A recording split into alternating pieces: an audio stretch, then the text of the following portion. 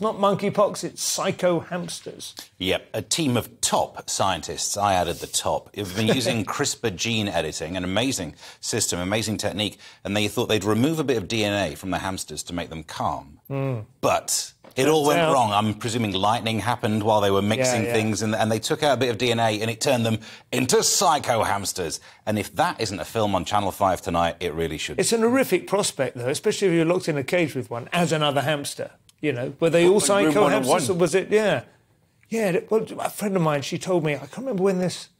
Anyway, she had found two hamsters, and one of them had got its head wedged in a part of the cage that it couldn't get its head out of, and the other one had basically eaten it. Oh, yeah, well, the thing about small rodents is they can be incredibly vicious. Yeah. So, I mean, the Latin name of the Mongolian gerbil is Meriones unguiculatus, which means tooth and nail, because they fight tooth and nail. They go into a ball of death, and one emerges, the victor. Like, you know, it really is like a sort of 80s... What are they called again? Meriones unguiculatus. That should be a death metal album. Well, and the first ever recorded pet gerbil was owned by Genghis Khan. Wow. So, yeah, it bit an assassin's foot, and the assassin screamed, and so Genghis woke up and then killed the assassin. And these are the normal ones before we've done CRISPR gene editing on them that turn them into these rogue beasts. CRISPR is insane, isn't it? It's going to change everything. I wish I could get a CRISPR set for Christmas. Like, you used to get the Merit chemistry set. Do you know what the P in CRISPR stands for? Here's a good question. Do you know what it stands for? Psycho.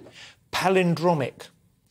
Apparently, the whole thing worked when they noticed that there were certain palindromic sections in chromosomes, and if you sliced into the middle of them, you could create a space into which you could... Nice. Yeah. Well, into which you could create psycho-hamsters, which is also what it might stand for now.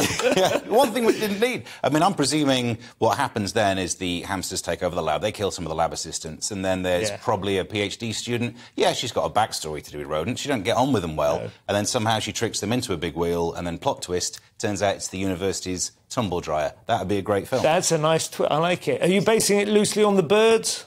The Hitchcock one? The hamsters. With the Golden Gate Bridge just covered in hamsters, but you'd need to get quite close up to go, hang on, the Golden Gate Bridge looks slightly furry. It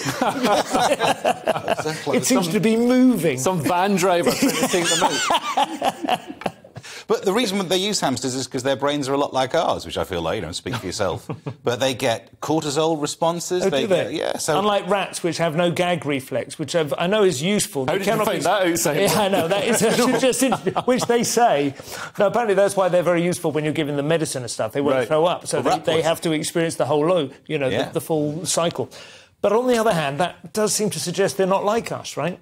Yeah. In important ways. There was a chap in the newspaper over the weekend who was an expert on what they call, it's like lifespan, but healthy lifespan, health span or something, living old and remaining healthy.